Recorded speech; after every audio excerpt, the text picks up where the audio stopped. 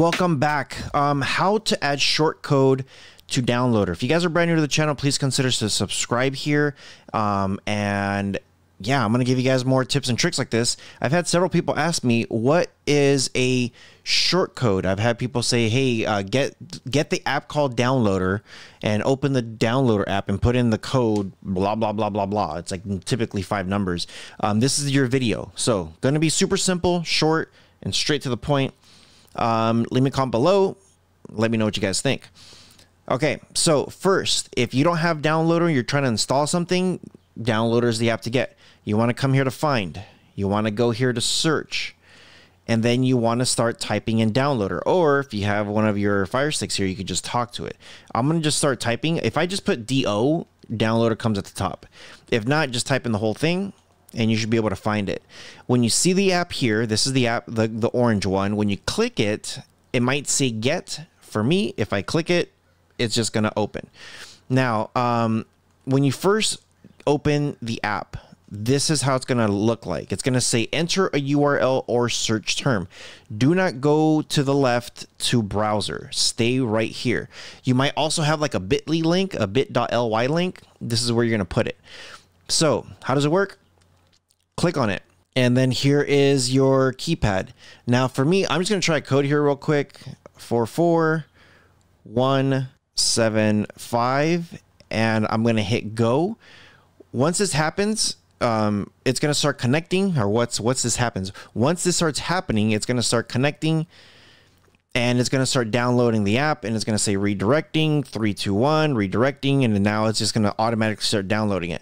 So just leave it alone. Leave it alone and it's going to start doing its thing. Now, typically when it is downloading like this, for you to save space, I have a lot of people that don't understand this. You're not done yet. Once you have this going, leave it, and there's one more step you want to do after this is done. And there's 2 more steps that you're going to want to do after this is done. So here we go. If this does happen, if you do get something like this, where it says error connection loss, hit close, and then go right back here to the site and then hit go. That way it refreshes it and then it can start downloading again. That's what you want to do. Now, if for whatever reason it keeps doing that over and over and over and over and over, all you have to do is just keep clicking it over and over and over until it goes through. It does get overworked sometimes because there's a lot of people installing it. Now, down here at the bottom, make sure you click install. Give it a second. That was the first step, but we're not done yet. And then once you come here, click on done. Now here, this is step 2.